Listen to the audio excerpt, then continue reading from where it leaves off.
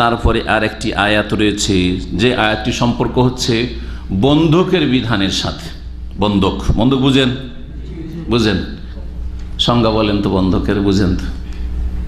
এমনি তো বুঝেন বন্ধক মানে, আমি সংজ্ঞা বলতে বলছি। বন্ধক এটাকে বলে, হ্যাঁ দেখি একজন যে বলবে হাত উঠাবে। কারো কাছে আইন রেখে দাইন নেওয়া, কারো কাছে আইন রেখে দাইন নেওয়া, সহজ ভাষায় বুঝলেন? আইন মানে কোনো বিশেষ বস্তু, আইন মানে বস্তু, কোনো টাকা পয়সা ক্যাশ নয়। ক্যাশ বন্ধক রাখা হয় না, টাকা পয়সা। কারো কাছে টাকা পয়সা নেবেন অথবা কোনো কিছু নেবেন, ধারের উপর কিছু নেবেন, আইন রেখে দাইন মানে লোন নেওয়া। কারো কাছ থেকে ধারে কোনো কিছু কিনছেন অথবা টাকা পয়সা নিচ্ছেন, ভাই 5,000 রিয়াল আমাকে দেন তো, 5,000 চাইছে। তখন আপনার কাছে অলংকার আছে, দেশে নিয়ে যাওয়ার জন্য কিনেছিলেন, 5,000 বা 6,000 হবে, জি হ্যাঁ, জামানত স্বরূপ তার কাছে রাখলেন, এই যে অলংকার রাখলেন। অথবা 1,000 2,000 রিয়াল কারো কাছে ধার চাইছেন, আপনার কাছে একটা 2-2,500 রিয়ালের মোবাইল আছে, স্মার্টফোন। ফোনটা হচ্ছে আইন, ফোনটা হচ্ছে কি বস্তু, কোন একটা বস্তুকে আইন বলা হয়। আইনটাকে রেখে দিলেন ওর কাছে, যার কাছে টাকা ধার নিলেন, আর আপনি ঋণ নিলেন। জি, আইনকে জমা রেখে কারো কাছে দাইন নেওয়া, ঋণ কর্জা করা। ওয়াইন কুনতুম আলা সাফারিন, আল্লাহ বলছে তোমরা যদি সফরে থাকো, বিদেশে আছো, প্রবাসে, ওয়ালাম তাজিদু কাতিবান, আর সেখানে কোনো লেখক খুঁজে পাচ্ছ না, লেখকের অভাব। সফরে কোথায়? গ্রামে গঞ্জে থাকলে না হয় পাওয়া যায়, বা শহরে থাকলে, কিন্তু সফরে মরুভূমিতে আছো, মাঠে ঘাটে কোথাও আছো। ফারিহানুন মাকবুজা, এখন লেখাপড়ার ব্যবস্থা নেই, তোমাকে কি করে ধার দিবে, কিসের ভিত্তিতে ধার দিতে চাইবে না। আর তাও আর বিদেশে, গ্রামে গঞ্জে হইলেও তো চেনের হবাই, তাই না? সাক্ষীও পাওয়া যেত, লেখক হয়তো পাওয়া যেত, অথবা চেনে বলে মুখ চেনা সেজন্য দিয়ে তো, যে তো মুখের ছেলে দিয়ে দিলাম ধার। কিন্তু হঠাৎ করে পেট্রোল পাম্পে আপনার কারোর সাথে দেখা, সফরে যাচ্ছেন এখান থেকে মক্কা, হ্যাঁ, আর পেট্রোল পাম্পে গিয়ে কারো কাছে কি বলছেন, ভাই আমার তেল শেষ হয়ে গেছে, তুমি 50 টাকার তেল ভরে দাও। ও কি পরে পয়সায় দেবো? বিশ্বাস করবে? এক তো মুসাফির, এই পালিয়ে গেলে আর আসবে? কখন পয়সা দিতে আসবে? বিশ্বাস করবে না কেউ। তো ওখানে গিয়ে একটা ঘড়ি জমা করে দিতে, ঘড়িটা জমা করে নাও, এই ঘড়ি নিয়ে যাবো যখন টাকা দিয়ে যাবো। বুঝা গেছে? আল্লাহ বলছেন বিশেষ করে সফরের বিধান, ওলামারা বলেছেন সফরে বন্ধকির বিধান এটা কোরআন দ্বারা প্রমাণিত। আর বাড়িতে থাকা অবস্থায়, মুসাফির না, মুকিম থাকা অবস্থায় বন্ধক রাখা চলে বা বন্ধক রাখা যেতে পারে প্রয়োজনে, এটা হাদিস দ্বারা প্রমাণিত, কোরআনে এর প্রমাণ নেই। কারণ সফরের সাথে আল্লাহ এখানে উল্লেখ করেছেন, কিন্তু সফরের সাথে বিধান খাস নয়। কেন খাস নয়? নবী করিম সাল্লাল্লাহু আলাইহি ওয়াসাল্লাম মদিনায় মুকিম ছিলেন, পরিবারদের জন্য খাদ্যের দরকার, জব সেই যুগে ছিল, জব খাদ্য, জব নিয়েছিলেন, কিনেছিলেন কার কাছ থেকে?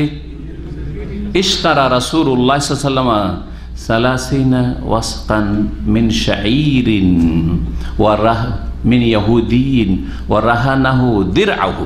রাসূলুল্লাহ সাল্লাল্লাহু আলাইহি ওয়াসাল্লাম এক ইহুদির কাছ থেকে জব খরিদ করেছিলেন পরিবারের খরচ খরচার জন্য, খাদ্যের ব্যবস্থা করার জন্য। টাকা পয়সা ছিল না, তোর কাছ থেকে ধার নিয়েছিলেন। ওই ইহুদি তো বিশ্বাস করছে না রাসূলুল্লাহ সাল্লাল্লাহু আলাইহি ওয়াসাল্লাম, কারণ কাফের। বলছে মুহাম্মদ আমি কি করে বিশ্বাস করব, কখন দিবে না দিবে, তুমি কি দিবে না দিবে, তো আমার কাছে কিছু রাখো। নবী করিম সাল্লাল্লাহু আলাইহি ওয়াসাল্লামের কাছে এই যুদ্ধের ময়দানের বর্ম, শরীরের যে বর্ম থাকে, এই বর্ম ছাড়া কিছু ছিল না। ওই বর্মটাকে তার বাড়িতে কি রেখেছিলেন? জমা, বন্ধকি রেখেছিলেন। জি, আইন এটা হচ্ছে, জি এই বর্ম হচ্ছে আইন। আর নিয়েছিলেন তার কাছ থেকে ধারে জব, হ্যাঁ জি হ্যাঁ, দাইন নিয়েছিলেন। এই হাদিস কি প্রমাণ করে? যে বাড়িতে থাকা অবস্থায় বা স্থায়ী মুকিম অবস্থায় ধার নেওয়ার সময় বন্ধক কেউ চাইতে পারে যে তোমাকে ধার দেবো, কিন্তু কিছু বন্ধক রাখতে হবে, অথবা ভাই আমাকে ধার দেন, আপনার কাছে আমি বন্ধক রাখছি জামানত হিসাবে। বন্ধক রাখার ক্ষেত্রে মনে রাখবেন যে বন্ধক রাখলে তাতে থেকে উপকৃত হওয়া যাবে না।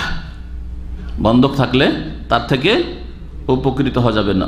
অর্থাৎ একটা মোবাইল কেউ বন্ধক রাখলো আপনার কাছে, আপনি তাকে টাকা দিলেন বা কোনো মাল সামান দিলেন, যে টাকাটা ফিরিয়ে দিলে তোমাকে মোবাইল ফিরিয়ে দেবো, ততদিন পর্যন্ত মোবাইলটা ইউজ করতে পারবেন? হারাম, সুদ, এটার নাম কি? সুদ। ভালো করে শুনে রাখেন, মোবাইল ব্যবহার করা সুদ যদি হয়ে যায়। ঘড়িটা ঠিক আছে, যতদিন পর্যন্ত ও টাকাটা না দিবে ঘড়িটা আমি ব্যবহার করব, তার জায়েজ নয়, ঠিক কিনা?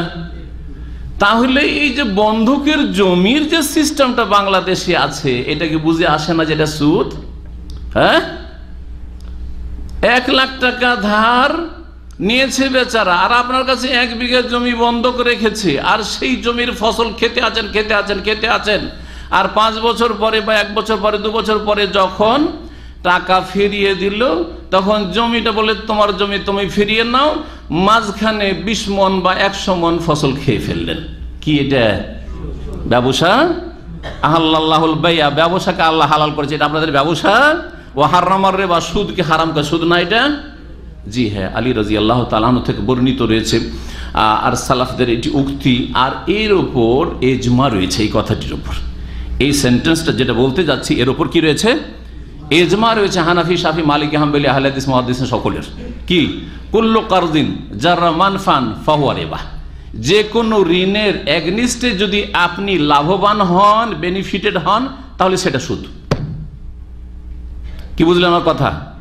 ঋণ দিয়েছেন, ঋণ দেওয়ার পরে ওই লোক থেকে যদি আপনি কোনো বেনিফিট পান, লাভ পাচ্ছেন, তাহলে সেটার নাম সুদ। টাকাই বাড়তে হবে জরুরি না। 5000 রিয়াল ধার একজনকে দিয়েছেন, 1 পয়সা বেশি নিলেন না, কিন্তু তার গাড়ি আপনার জন্য ফ্রি। হ্যাঁ, তার একটা রুম আপনার জন্য ফ্রি। ভাই, আমার একটা রুম খালি থাকছে, আপনার তো বাসা নেই, আপনি আমার বাসায় থাকেন। এ ধারের আগে কেন থাকতে দেয়নি? বন্ধু হিসাবে যদি আগে থেকে থাকতে দিত সেটা আলাদা কথা, না হলে আপনার কি করতে হবে? ভাড়া দিতে হবে, না হলে এটা সুদ। সুদের ওপর ওর বাসা ব্যবহার করছেন। হ্যাঁ, ওই রকমই এই বন্ধকের বিধানের উপর আমার আলোচনা আছে, ওই আলোচনাটা অবশ্যই শুনবেন, এবং এই হারাম সুদ থেকে তওবা করেন। যারা এই বন্ধকের জমির ফসল খাচ্ছেন, খাজনা দিলে হালাল হয়ে যায়, বেদাতি মোল্লাদের ফতোয়া, হারাম ফতোয়া এটা। কথা বোঝা? 3 পয়সার খাজনা দিয়ে ওর 50 মণ ফসল হালাল। কথা বোঝা গেছে?